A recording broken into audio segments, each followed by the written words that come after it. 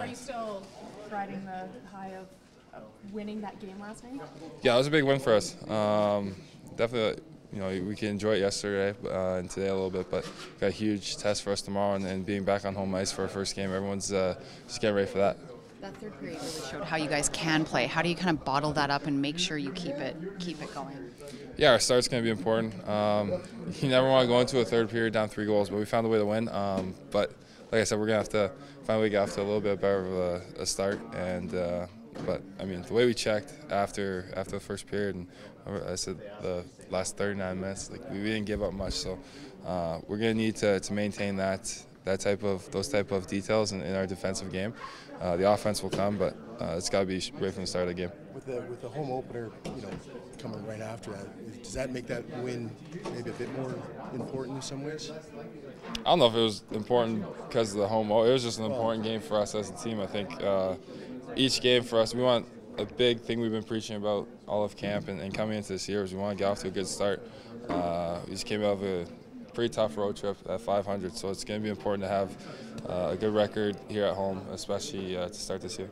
That's a good team to come back against. Did you feel a change in the confidence at all in the room, or? Yeah, that's a really tough team to come back against, and I think we were confident in ourselves. Our focus was to get the first one, and obviously our top line comes on and gets one in the first 18 seconds and sets the tone for us as a team. That's just good leadership on their part, and we kind of all just piggybacked off it. So it's important. Like I said, our start's going to be important tomorrow. But yeah, it's a tough team to come back against. Definitely adds confidence, but we know we need to take our game to another level too. Connor said that record last night, as you know, his reaction, I think, to Gene's question was like, whatever.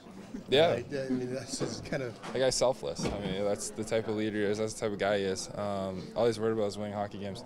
And that's contagious in this room. Everyone has that same mindset. We just want to win games. It doesn't matter personal success. We just need to get 2 points. You guys have already played Boston. It was a tough game. Were there any takeaways from it that you can apply tomorrow night?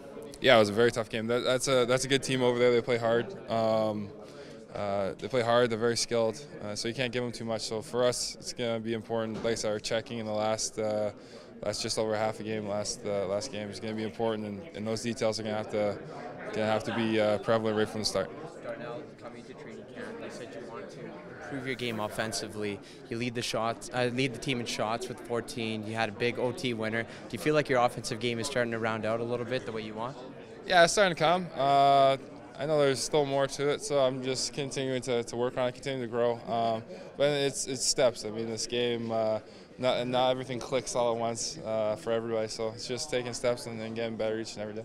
Is there a sense of normalcy now for the guys after finally you came home for that day before the game last night, but just for guys to finally be in their own beds for an extended period of time now?